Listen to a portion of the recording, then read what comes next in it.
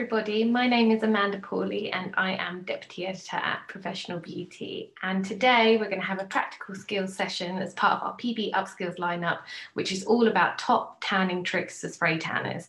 So today I'm joined by the amazing James Harknett. He's a celebrity tanner, usually based at the W Hotel in London, and he's going to reveal everything you need to know about how to make it in the industry as a successful spray tanner, revealing his top tips for achieving a flawless glow on every client, covering the common mistakes tanners make and how to avoid them, as well as sharing the keys to his success.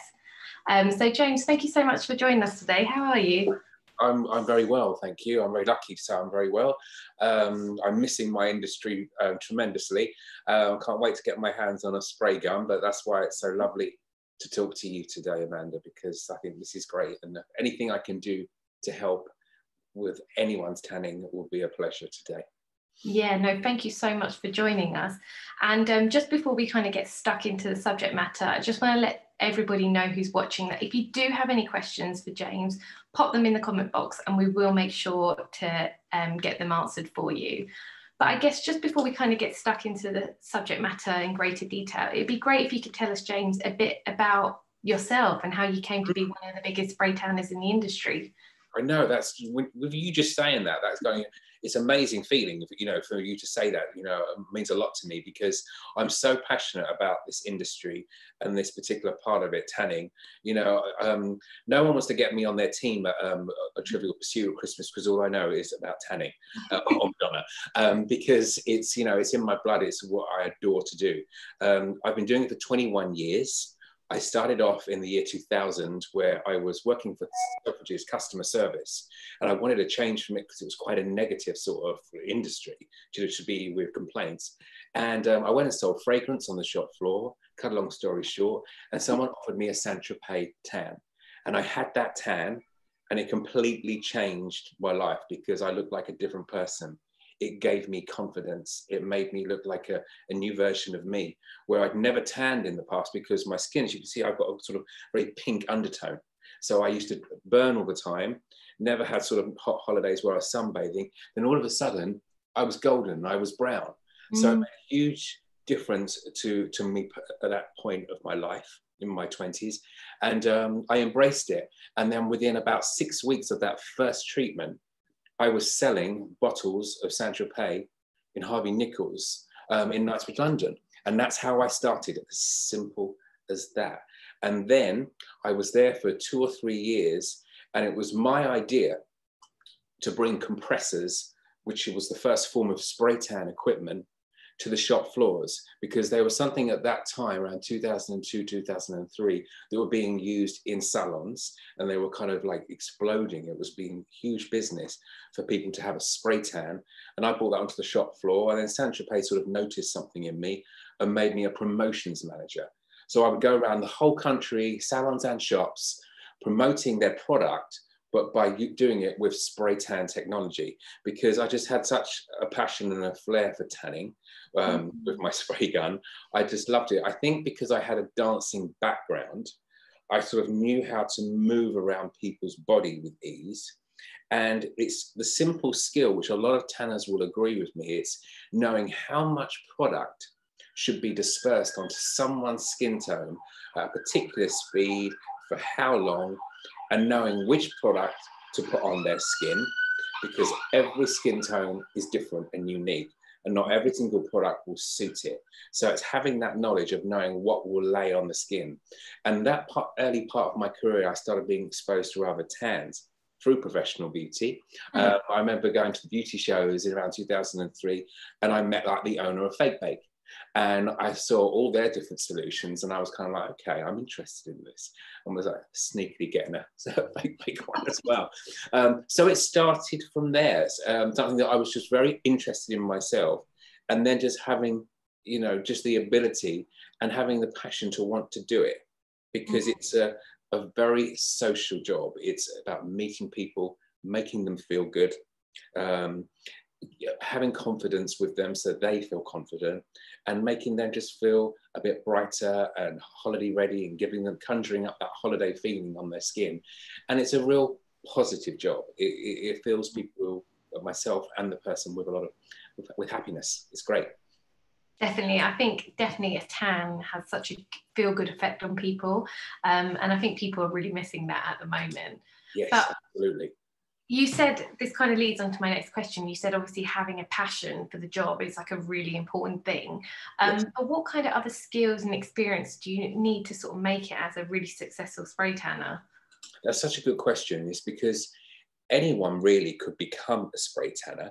You know, there's fantastic training out there from the company that I work with, Fate Bag, to a very good couple of good friends of mine who are spray tanners, Eloise, the tan expert, and Sophie Tague, who are trainers, and they can give people their expertise like I can. But you've got to want to do it. And you've got to want to embrace it. Now, a lot of people who I've spoken to who work in maybe a salon environment, and they do nails, they do massage, they do lashes, they do hair. Sometimes tanning is not their favorite thing. So I think you've got to really decide whether it's something that you like. And if you like doing it and you embrace it and you like meeting people, going to their homes or being one-on-one with someone in a salon environment, then it's the job for you. You've got to like it. If it's something that's just an add-on in the salon, you kind of think, I've got to do it, but no, then it's not for you. Then I'd say concentrate on the thing that you love. But that's a very important factor, is to enjoy it, because the person you're with can feel very vulnerable. They are getting naked with you, and especially if you're a stranger to them. You know, I take my hat off to a lot of men and women that meet me for the first time, and they're taking all their clothes off and they're kind of there in front of me. But I think once they meet me, they can tell that I am not fazed by nudity, that all I want to do is make them look and feel good. And they feel that energy from me, and that puts them at ease. And then they enjoy the experience. That's one of my single pieces of advice for any spray tanner or anyone starting in the industry, is create an experience for your client. You're not just dousing them down. They're not a car. You're not going to... and that's something we're going to in a moment with the way that you do spray someone and the skill set of that. It's like I look at someone as a blank canvas, or I look at it like I'm a makeup artist and I want someone to be ready for that photo shoot or ready for their wedding day. I want them to look amazing immediately. And when they look back in the mirror after they've had that treatment from me, they look in there and they go, oh, I didn't know it was going to look that good straight away. And then bang, you've got them and they're hooked. And they'll be your customer then for a very long time. Yeah, definitely. And I guess as well, for a lot of people, landing celebrity clients and work on TV is like a real goal. Is there like a key way to do this, to elevate someone's profile in the tanning world and land this kind of work? Like, is it who you know, or like... Do you know? It can be luck. It could be your brother-in-law's best friend's sister works as a runner at this TV company and they're going to put a word in. Because for me, I was in the right place at the right time. But the reason that I succeeded is because I wasn't pushy, but I always made myself available. And I've always kind of been there and never said no. And if you just have that kind of like that fire in your stomach to want to do something, and at that particular point in my life, it was around 2008, I was still working for Saint-Tropez, and during one of my spray tan evenings, I went to an evening event for Terence Higgins Trust. Thought, well, that would be good. And I went with my friend Sophie and we tanned people. And I met a guy called Brian Friedman, who at the time was a choreographer for Britney Spears, and he was doing the X Factor. Now we hit it off, and I tanned his face on the shop floor. He was like, wow, this is great. Have you got a card? And that's how my TV journey started, organically like that. I was in the right place at the right time, but I gave him an experience and I gave him a great tan. Because it's all about not overdoing it, giving someone the glow. You don't want to douse them down in product. I wanted to make him, he had his champagne glass in his hand, and then he could go around shopping and having a sort of social evening with the tan on without being self-conscious that he was fake tanned. He looked airbrushed to perfection. And that's what got me in the door of X Factor a year or so later, which then led to other things. It's kind of a snowballing effect. But I think my advice to everyone who's all around the country and they might not be near a television station or think that's ever going to happen to them, I hate the saying, think outside the box. I hate all those sayings, they get on my nerves. But just think, Well, press-wise, have we got a local gazette? Have we got a local newspaper? Have we got a local magazine? Mm. Everyone has. Everyone has. Then maybe contact them and offer a free treatment. I have done more free treatments in the last 21 years than anyone, because I don't look at it as a free, but I look at it as I'm selling myself. I'm selling my skill set. I'm selling this experience to people. And all it can take is one line of someone saying, had a spray tan from this guy, James. Here's his phone number. Give him a call. That could be in a magazine. You could get 10, 15, 20 calls from that. That could be loyal clients for many years to come. So it's about thinking who you can reach out to, whether it's the local gym, whether it's someone who does Pilates, it's asking, I wasn't very kind of good with social media when it first kind of came around with Facebook and Twitter, 10, 12, 15 years ago. I was kind of like, oh, I think I've missed the boat on that. I'm not very tech. I'm a tanner, not a techno.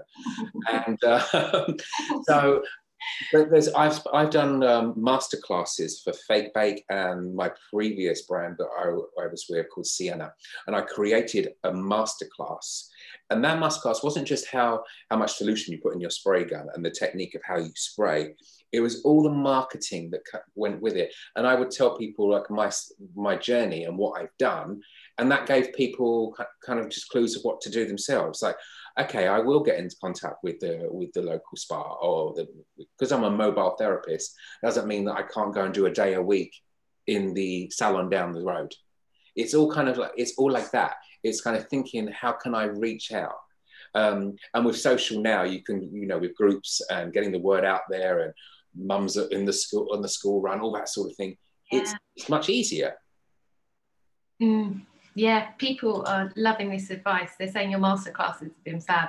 And also people are loving the story as well of just how you came to get this kind of stuff. Because I think as well, technology is such a big part of our lives now. But obviously when you first started out, Instagram and things like that aren't as big as they are now. So black and white TV sets when I started.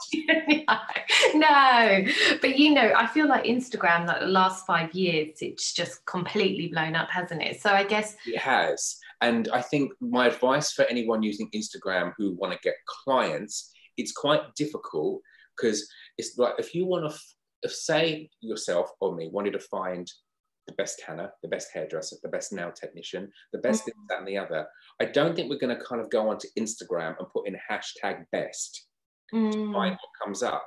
But what you can use your Instagram for is kind of your portfolio, your shop window, your body of work. So what I do with my Instagram, James Harknett _tan, if you're out there, following me, quite dull, it's all about me and tans.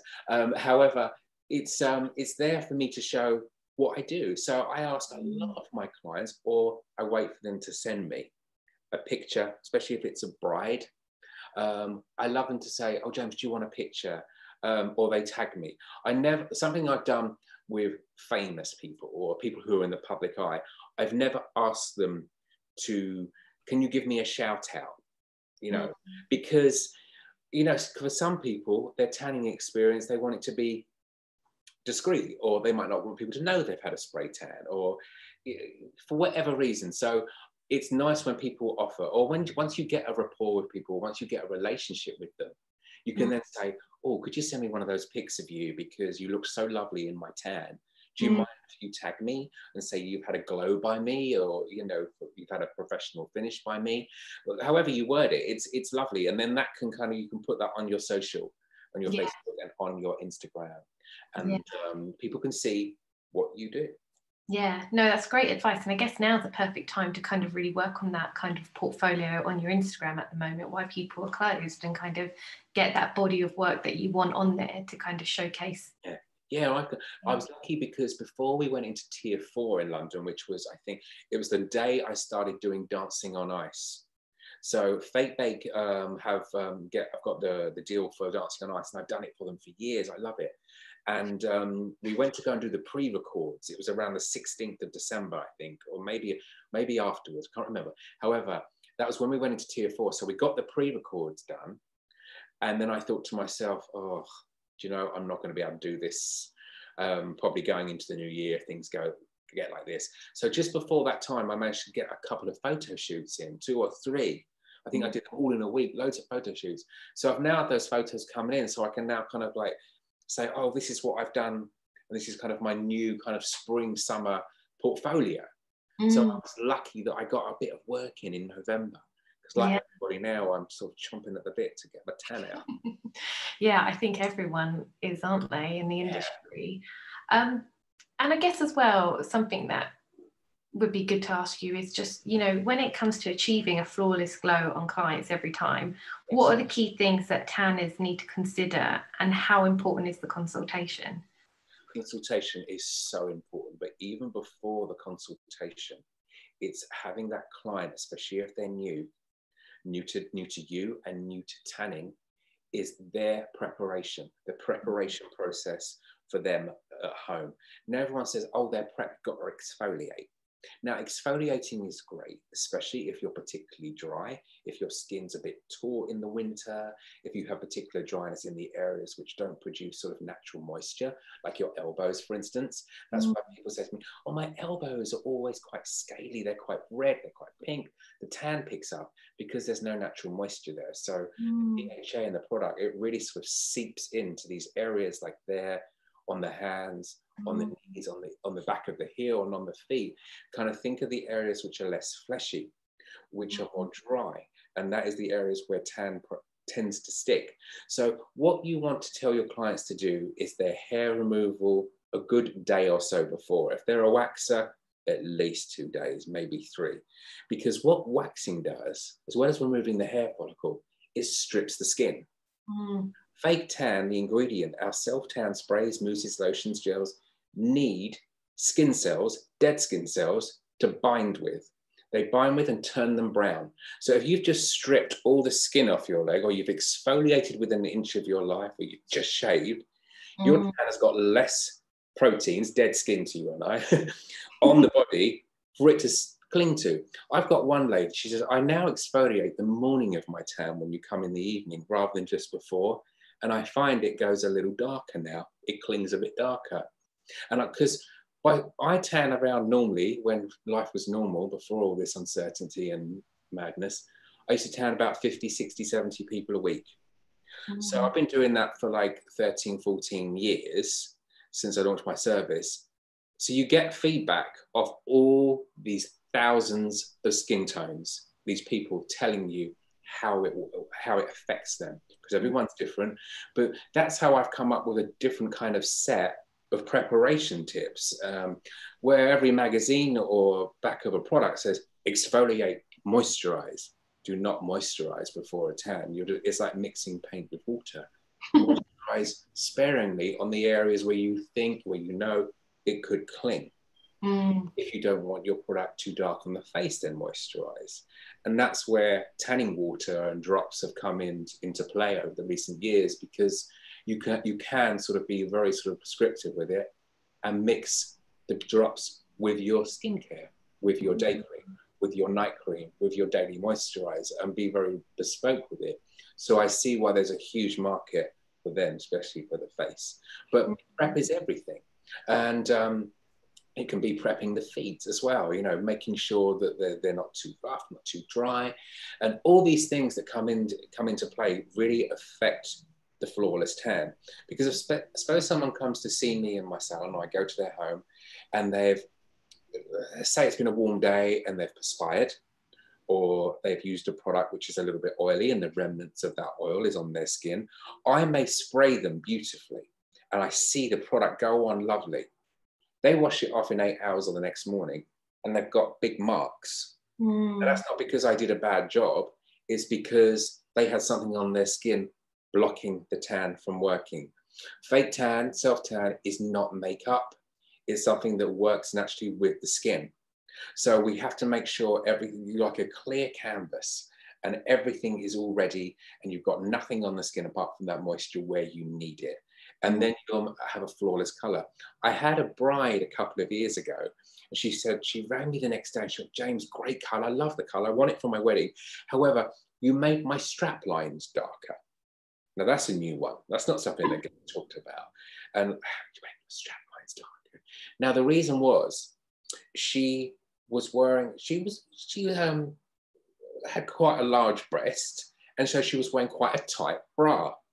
So you're thinking, wearing a bra every day, which is quite tight on the back. So basically the bra straps were compacting the skin cells. Oh gosh, yeah. So there was a buildup on the lines of skin. So when the tan went on, it clung darker to those lines. I didn't kind of strategically get my gun and go, I must fill in her lines. You know, it was just something that happened very naturally. So I said, right, leading up to the wedding, the next tan, I want you every day to gently take a bit more time to exfoliate those strap lines a bit more, use a bit, maybe something a bit more gritty than normal, because I don't like people over exfoliating with something too strong and harsh. And she did that, mission accomplished. And also it can happen around here. For me, I get it around my tummy, where sometimes my skinny jeans are a bit tight on my tum. I've eaten too many Starbucks cream horns. And I get like a dark line around my tummy because the tan clings darker there. So there's lots of things that you can kind of achieve just by trial and error. Yeah. So I've come up against everything. That's why I say to people, ask me anything. It's probably happened to me, and I'll know what the trick is to help you. Yeah, I guess as well, because especially if you're new to tanning, I guess things like this can make you feel a bit conscious about yourself and your work. But I guess it's just about knowing how to fix something and having the confidence to explain it to the client. Because sometimes they don't want to hear it, because they don't want to think it's them. Like I had a lady for her wedding, she waxed her arms the day before she came to see me, fine. And so she had, like, when the tan washed up, she had pale blocks on her arm mixed in with the brown tan.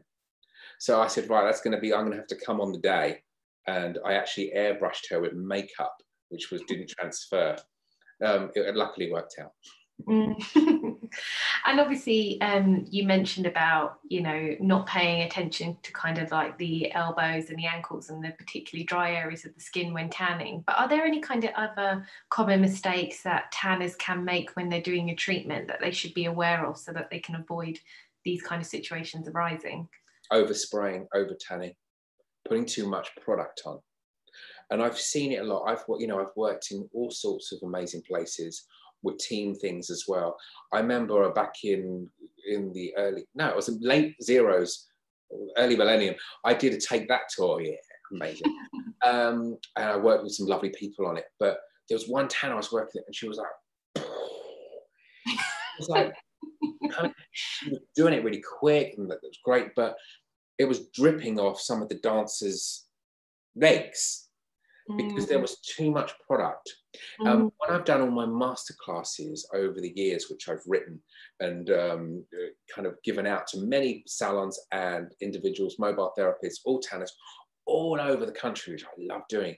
And it's one thing, once we get into the practical and I want to see everyone spraying, it's the simple thing of, like, I say, can I just turn your gun pressure down? So like on my machine here, which is my favorite machine by a brand called Aura. I love this machine. I've used it for 5 years. Fake Bake introduced me to it, and it's incredible. Now what I've got here is a dial there, and if I turn it clockwise, that can it's in charge of how much comes out of my gun here. So when I press that, it's going to decide how much is dispersed. So it can be a very light mist. It could be something a bit more ferocious, which you don't want. My advice to everyone is work in finer layers rather than one thick, heavy spray tan. Now, the only product which you can get away with doing just one coat, and you can be really assured that that's all you need, is like Express Tan. Something that I've been using a lot, and something I would give advice for people to use or try, especially this year with everyone wanting to be so clean, is an express formula that you can wash off in around an hour. They're great. They're all the ones on the market are a little bit different. I've sort of helped Fake Bake tweak theirs, and it's called 60 Minutes. And it's one of the best tans I've ever used in 21 years now. I have probably about 20, 30 people addicted to it. Not only does it last on the skin around 10 days or 2 weeks, one coat is all you need. a beautiful guide color, and then you can wash it off in either an hour, 90 minutes, 2 hours, depending on the depth of color you want. So that's a really good product to try, like an express formula. But getting back to your question, just kind of be confident with what's going on to your client. So what I do before I start the tanning process with the client, I always test it on my arm, because I want to know how it feels. I want to know what the product feels like, the pressure feels like, because no one wants to sort of be sort of blasted in tan. So one nice gentle coat, and then you can go back to areas that you maybe want to build up. Like for a lot of my clients, it's like, oh, can you give me a six pack? Can you contour me? It's still a word that's thrown around a lot, because people immediately think they're going to look a bit fitter, a bit more athletic. And it's that whole process is something that I teach in my masterclasses, is when you're bringing the gun this way, because we're all taught to spray this way, and that's great. But when you bring it this way, you're almost kind of sucking in. You're making the client feel as the gun comes in here, under the tongue, under the boobs, or for guys on the top of the bicep and under here. When you're layering up with the product, it immediately makes you feel like you've been contoured, like you're being sprayed thinner, like you're a sculpture. And it looks good because those areas then start to be more shaded. So I do kind of look at it more like makeup artistry in that way. Yes, at the end of the day, your skin will absorb the amount of DHA it needs, but that's why I kind of swear by products which have a guide color in. Guide color now in most tans looks so authentic, it looks like the tan, it mimics the tan. And it's kind of semi-staining as well. So that's why you can use it quite cosmetically to shade. And I do that on a lot of my photo shoots that I do. James, so many people want to know what the name of that machine is. So a lot of the brands have got connections with this, and they sell it, and it's the Aura. And it's very retro looking, but the reason I love it, not only does it spray so well, plugged in, there you go. So it's gold and black, long hose on it, and it kind of looks like a really cool 1960s Hoover. It's quiet compared to most sort of air compressors and tanning booths. Almost like a hairdryer. So when you're having that one-on-one experience and you're spraying someone, you can hear yourself think and you can hear them, even with your mask on. Because that's very important to communicate with your client, rather than just saying, turn around, this one, it's nice to kind of have a banter, have conversation, and then they forget they're naked as well. And they feel so relaxed. It's all about making that person feel relaxed. And if you can hear yourself through the tanning, it's great. And with this, like I said before, you're in control of it. You turn it up, you turn it down, test it on yourself. It's lightweight. It's so light. It's one of the lightest spray guns I've ever used. And this is fantastic. You can clean it very easily. And you can really sort of build up the product on people's skin with it. You can be like a makeup artist with their brush. So I've been using this for 5 years, and have a look at my Instagram to look at some of the tans that I've achieved by using this. And it's by a company called Aura, A-U-R-A. They're on Instagram as well. Very good technology. Yeah, and we've had a couple of questions come in just about techniques, so I just thought I'd run them by you before we kind of move on. But we had a question about any tips on tanning runners who have natural tan lines. Interesting question. That is really good, because of course I come up with that a lot in the summer months or all year round with people that work out. A lot of brides come to me with the same thing, and they're like, I'm on a holiday, I've got tan lines, can you fill it in? Now remember, DHA tanning sprays are not makeup. They're not going to just perfect everything. But what they're going to do is they're going to help even out. Because if you tan someone and this part of their skin up here is lighter, when you tan evenly on the body and they wash it off, it's not all going to be one strength, because if you went in the sun, it wouldn't do that. If you went and had got your tan lines out to tan them naturally, they're not going to just even out all of a sudden because they've been exposed to some sun. So it's the same with the spray tan. So what I say to people is, what's going to help do is going to help even out and camouflage a little bit. But what you can do is maybe do like a second treatment the next day, especially if you could give someone a good self-tan recommendation, like they just get their mitt with maybe their mousse, and they could fill in that area a second day just to make it a little bit darker. But you're never going to get away from that completely, because it's not a makeup. It's something that's working with the skin. It's not a paint or a body dye. So you're working with the natural skin here. But good question. Yeah, just tell the client that what you're going to do is you're going to help even out. Yeah. And we had a question from Kaz as well, who asked, if people want to be darker, do you just need to do more layers, or should you use a darker percentage? Use a darker tan. Definitely, and then maybe layer that up a bit, especially on the legs, for instance. A lot of the brands that are out there, the professional brands, they all have more than one tan now. They have maybe a light, a medium, and a dark. Like Fake Bake I work with, we have Original, which has been around for about 15, 20 years, and then we have one that's called Darker, and that's a lovely product. And I just use that one coat of that on so many people, and it adapts to their skin tone. But I would say use a darker strength, something that's got a higher percentage of DHA in it. But then 2 coats of, say you've got a medium color that's classed as a medium tan. Just kind of be a bit bespoke with it yourself and think, right, where's going to benefit that client if I put like an extra coat on them, if I layer up, maybe, because a lot of brides say to me, my back's going to be out in my dress, my arms are out, I'm a little self-conscious of my arms. So what I do, they stand out there and I say, right, we're going to spritz over, we're going to do an extra dusting over the shoulders, around the collarbone and chest and back, and it just pushes the product into the skin that little bit deeper for maximum effect. And like I said before, the guide color in them products, like I said, I find it semi-staining a little bit, and that will just give it a bit more strength in the color. Hope that helps. Yeah, definitely. And we had another comment, and this one says, one day I had a bit of a heavier client whose skin had a lot of creases. Tan wasn't even in the creases. She wasn't happy with that. I knew it was because of the creases, yet I didn't know what to say to not offend her. It's really hard. Difficult, isn't it? I come up with that many times, and you then get into the territory of, I don't want to make an issue out of this. However, I want their tan to be spot on. And like, I have like a big mirror of when people come out of the booth. So sometimes they will go like that and they'll stretch the skin and they go, oh, you've missed that bit here. It's just like there. But sometimes people have like, their skin can fold, their skin can have lines. We're not perfect. And the thing is, that comes down to your movement. That's something that I teach in classes as well.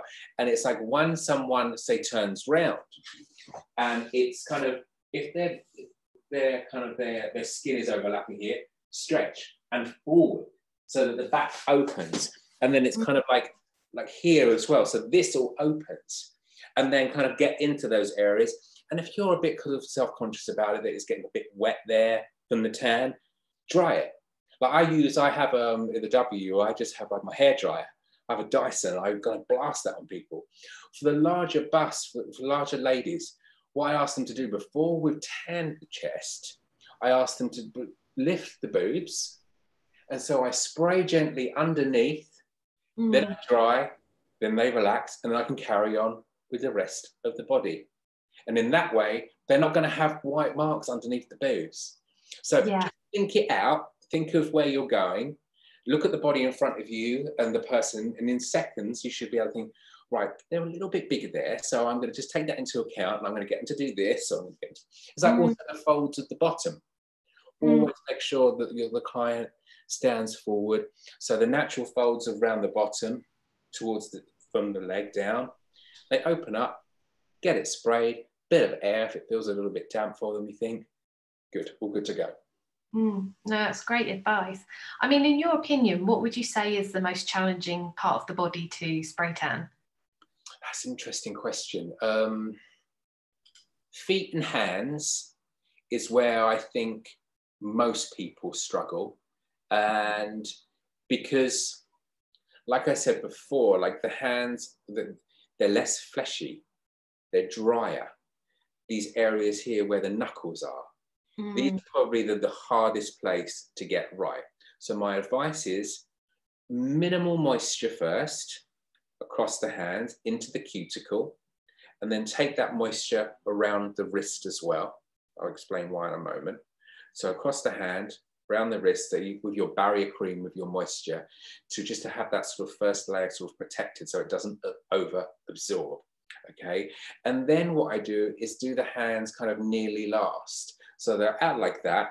And everyone's got their own technique of doing the hands. Some circle round or do a clear. I kind of like, it's kind of like abducting over them very gently, and it's a very gentle mist. Then it's kind of like that, and then it's like that. And then I open the knuckles, the claw, and people say, oh, Thriller, Lady Gaga. And it's opening those gentle sort of little cracks there inside the fingers, so that when they gently close, they do have a little bit of color in them, so that when they're a bit like the knees, when they're kind of open and exposed like that, you don't see white bits. But the trick is not to over tan them. So it's a gentle mist rather than a thick hot mist. You can always go back, but you can't take off. So they're probably the most challenging. And also, like, I see it a lot, and I hate looking at someone's tan and it kind of cuts off like a brown jumper, like a or it sort of just smudges onto the hand there. I was looking at some tans just before Christmas on television. I'm not going to say what one. And it was right there. I'm like, why is that on there? Why would a tanner spray onto there? Now, there could be a number of reasons. Maybe the person like kind of slept with it and it's smudged. They have their arm between their leg, that sort of thing. But that's why I moisturize here. And I take my gun, almost feathering it. And it was something that was written about me, which I really kind of loved. And it was a guy called Jim Chapman. He writes for GQ, huge follower. He's lovely. And he had an experience with me. And he said, I liked the way that he textured and graduated it towards these parts of my body. So it did mimic a real tan I've had on holiday. I didn't look like I had a spray tan. So my advice to everyone is, do it more gently as you're coming in towards the hands. Less product towards here, because look, my inner arms are lighter than the tops of my arms. Yeah. You don't stand in the sun going, and our bodies are naturally exposed to colour from the sun's natural sunshine. So they're more conditioned for tanning. So these parts, lighter, and then graduate it towards there, and it'll look perfect. James, we've had loads of questions come through, so I'm going to try. I'll be quicker, sorry. No. I'm going to try and get as many of these through as we can before, because it's all around kind of stuff that you're saying. And one person's asked, how do you get around a sweaty client, especially if they have sweaty underarms? Right, you've got to get. I always have in my salon, I have in my studio a pile of like face cloths, which I say, right, I can tell if they're a bit hot. Most people in London, they come to see me, even in the winter, are hot. The tubes are boiling. We're rushing around. So take a warm flannel, wipe away the perspiration. If you can, and if you've got in your salon, if you've got a shower, ask people to take a quick, cool rinse before the tan. Don't have to lather up. Get wet, get fresh, get out. Back in a robe with your paper knickers on or what have you. If you go into their home, but like maybe 20 minutes before you arrive, or you're on your journey, you stop and you text them and say, right, I'll be at this time, estimated time, pop in the shower, have a quick rinse. So you're washing off the perspiration, because perspiration will barrier. And also you see tan go on to sweaty skin and it goes green. And it's and it kind of like, this is where I struggle with the skaters on Dancing on Ice, bless them. They come off the ice, they've been working all day, and then we spray them. And sometimes they've got sweat on them. So we were having to give them warm towels to get it off. Otherwise, that really gets in the way. So quick rinse or flannels to take it all away. Yeah. We had another question as well saying, I'm hearing a lot of mixed messages regarding skin tones and spray tan base colours. Is that merely a marketing trick, as the different colours are only in the bronzers, which you can wash off, and DHA is colourless? Do you know what? That's absolutely correct. Who's just said that? You know, the reason there's a lot of clear sprays and tanning waters on the market now, which they kind of were 60 years ago. When self-tan hit the market, it was kind of clear creams, white creams. I remember in the 80s, I used to use my sister's Clinique, rub it in right like that, and I used to have these orangey kind of finger mark tan all around here where I hadn't put it on right. So Mm. it was Fake Bake and Saint Tropez that kind of broke the mold of that in the mid to late 90s by putting in a guide colour so people could then see where they were going. Mm. So yes, DHA is clear. So the different bronzers in the ingredients can help, in my opinion, and like I said, I've been spraying since 2002, tanning for 21 years. I put my hand on my heart and I say the different bronzers in the DHA-based products make a difference. They can knock out different tones. Like if you put something which has got more of a reddy base on a yellow undertone, say I was a bit yellowy, and I put something reddier, what does red and yellow make? Orange. So that's why sometimes you can see people, they've had a flawless product put on, they've put something, they've had it done maybe in a salon, maybe done it themselves flawlessly, and it can look a bit orangey. There's a fine line with tan. So my advice is shop about, go on forums, on beauty sites. So I've got this skin type and this product agrees with me. Get that sort of advice. But I've always used lots of different tans throughout the years. I've worked with them all and I've used them and I buy them. So I can test them on myself, on my partner, because my partner, he's very olive and I'm very pinky pale. So we've got the different skin tones. So I can test all different products. I think the different bronzers in all the different brands on the market work particularly well with different skin tones. I really do. Yeah, no, that was a great question. We had another one who said, I had a client whose legs never saw the sun, but her feet did. Her legs didn't take the tan, but her feet did. I was horrified. I've never been taught this in training. What should you do when this happens? That has come up a lot of times with me, that people have said, you've missed, why didn't it take on me? I think most people have an area of skin on their body that doesn't tan very well with self-tan, with spray tans, with fake tan, and possibly from the sun as well. Like my partner, he doesn't, when I tan him here, it won't seem to take. He used to say, you've missed me there. And he used to fill it in with a bit of bronzer. And a lot of people have areas of their body where it just won't take. However, legs are the hardest place for women to tan. And they all say it to me. My face tans, my chest, my arms, they're beautiful color, and my legs. Now, because most of our climate here in this country and most women's legs are encased either in trousers and tights and socks, and they don't see a lot of sun actually. So kind of their legs are looking a lot paler.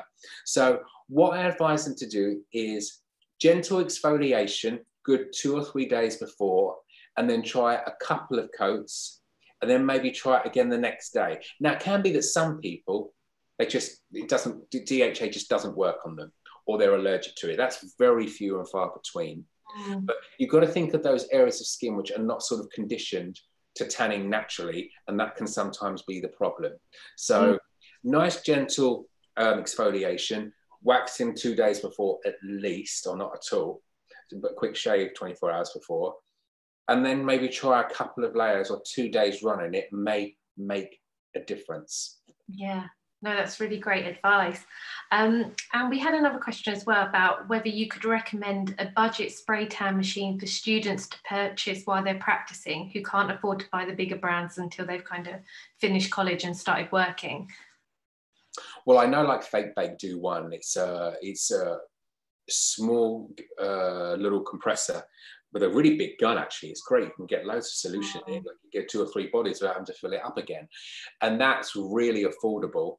And then, of course, if you look on eBay right now, you could probably pick up a gun really cheap, especially because a lot of people who've like gone into different professions and they used to do it on the side. Oh, I've got my kit, I don't use it anymore, I'm going to sell it. You can always sort of snag a bargain on the internet now. I've looked at doing it myself before. I like to have some backup guns and backup machines in my car and in my salon. And I thought, okay, if I can't afford, you know, because a lot of them can be very expensive, but the Aura one I think is like a real investment item. And I do a lot of tans in it, and the motor lasts quite a while for doing so many. But yeah, look at the cheaper options as well. But Fake Bake have a cheaper one that them, and they do. And we probably have time to squeeze in one more question. And we had a question from Donna who asked, what's the best way to tan someone with vitiligo? Oh God, that's a really good question as well. Now, I remember I had some clients coming in on the shop floor with me back in Harvey Nichols in the early 2000s. And I had couple of customers that had vitiligo. And at the time, Sandra Pay, who I was selling, there'd just been, what's the word? I can't think of the word. Recommended by the Vitiligo Association. Now, what it was because the bronzer at the time in that Sandra Pay lotion. We didn't have mousse at the time, it was just lotion. And it was that one that everyone said, oh, it looked like mud. The bronzer in that was almost like makeup. So what you could do, you could blend and you could build up on the areas, especially areas on the neck and hands where the skin, loses pigmentation. And it was it helped camouflage, disguise it. It didn't disguise. And I will say to anyone, don't ever think that using fake tan is going to disguise vitiligo. I say, try it. Try it out. But what I found in the last few years is that I rarely get people asking to have their vitiligo shaded in. I don't know. I think it's just a whole new awareness and a whole new sort of way people look at something like vitiligo, for instance, like embrace it. Like yourself, you're a very fair skin, so am I. I can embrace my fair skin now. But then sometimes, most of the time, I like to be brown as well. So actually, I am tanned at the moment because, I don't want to flash or anything, but you can see my natural colour. There's my natural colour. I hope that shows up. Yeah, no, you very, very, look at me, just on the screen at this time of the day. I am very, very fair, but I just have this is only a week old now. And I just like it in the winter. Twice a month I have a tan that lasts me most of the month. No, it looks so natural. But James, that's all we have time for. We're going to have to get you back on again at some point. I'd love to. I'd love to. For anybody who has watched and they've joined in after about 10 minutes, they've been asking if they can watch this back. As soon as we finish this live, this will be available on PB's Facebook indefinitely. It'll be going on our IGTV in about an hour or two and on our YouTube. So you can go back, watch it from the start. But James, thank you so much. We'll definitely have to get you back. Thank you everyone for watching and asking questions. Yeah, no, we've had loads of questions. We'll have to have you back. But thank you everybody for watching, and I hope it's been really useful. And we do actually have another upskill session in 12 minutes. So if you want to have more education, you can watch our MD, Mark Maloney, interviewing Louise from Cess Skin Spa, talking about how to navigate the pandemic as a spa owner. So yeah, definitely one to check out. But thank you so much, James. Thank you. And hopefully we'll get you back soon. And Professional Beauty, pleasure. Yeah. No, thank you so much, guys. Thank you everyone for watching. See you later. Bye.